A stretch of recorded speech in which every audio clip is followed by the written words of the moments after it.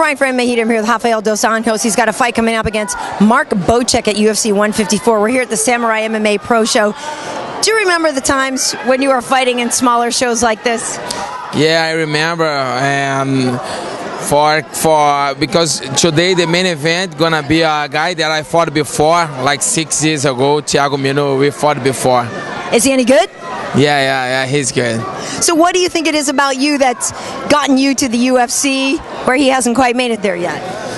Yeah, I've been training a lot for my next fight, and just coming to what my manager Renato, he invited me to come here today to what, and great fights, nice show. So while you're here in LA, you're part of the Black House team then, yes? Yeah, I trained there too at Calvary Chapel and King's MMA also. Well, I know Hoffa's not here tonight.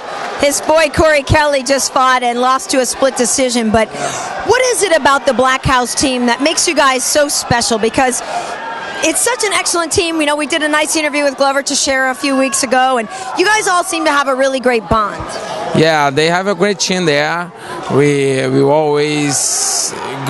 got some new guys to training, and we got a strong team, and so many guys with a lot of experience, and man, I love that training there. It's very good for me.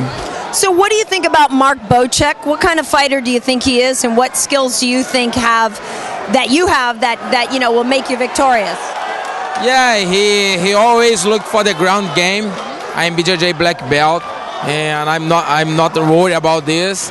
But I've been working a lot of my wrestling and my stand-up skills, my Muay Thai, my box skills, and I think he's gonna try put me down to work his game on top. He's work on top on me, but I'm ready for all situations. I've been training so hard, and I'm ready for this fight.